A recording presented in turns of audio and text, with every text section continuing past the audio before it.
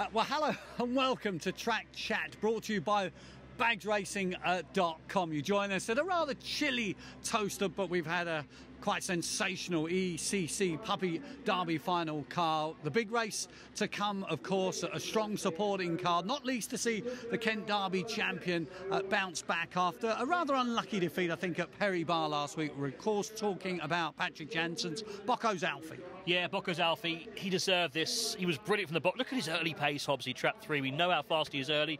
He's always had trouble. Patrick Jansen has mentioned it a few times, hasn't he, about going around turns, this dog.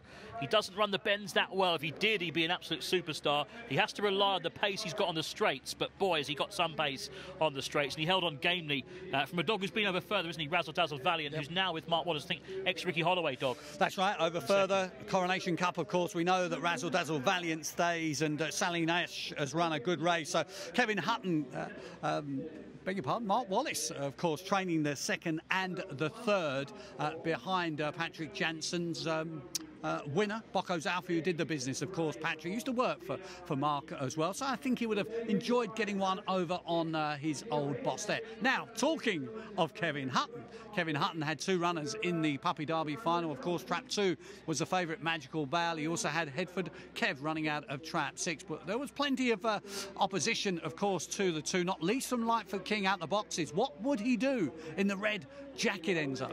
The answer is he'd swerve markedly to his right, but he blitzed the boxes. Look at that. It was a great trapping ability, but then he just goes walkabout. He loses his bearings a little bit, and he just allows Magical Bale the room on the inside.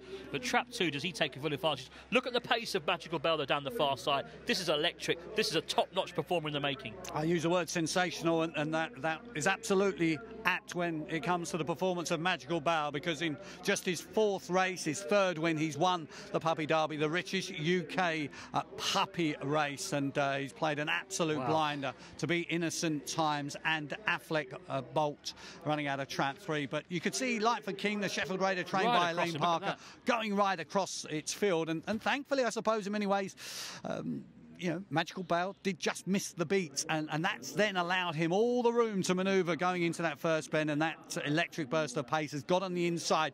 You have to consider the Sheffield dog a little bit unlucky then to be sandwiched between the 2 and the 6. The 2 Kevin Hutton trained runners, he was going to backpedal thereafter, but the winner had flown and then ultimately came down markedly in the betting for next year's Star Sports English Derby. Great success for Kevin Hutton. It's continued a pretty good year, of course.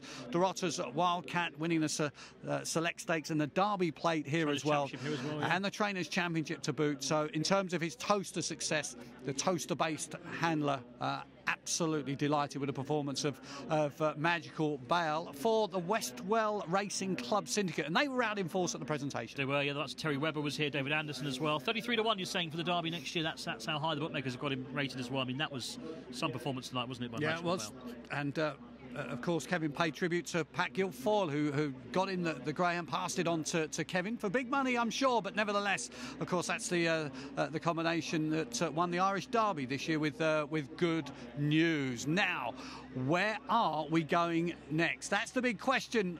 They talk about the race of the decade, certainly the best 4-bend race of the year, bar the Derby, and perhaps even in terms of traps 1 to 6, Enzo, maybe even better than the Derby final. It's a sensational Betfred Eclipse on Tuesday night. Yeah, I can't wait for this. We've got the 2 Calico dogs. We've got Dorotte's Wildcat in the race. We've got Bruiser's Bullet, who's come back from the sidelines for Mark Wallace. Bubbly Bluebird, beaten favourite in the race itself last year, and Dorotte's Wildcat lining up.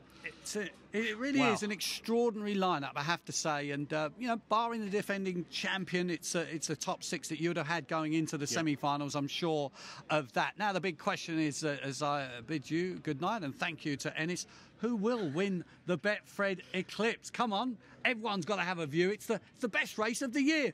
We'll see. Who are you with? Who are you with? Wildcat? That would be telling. Wildcat.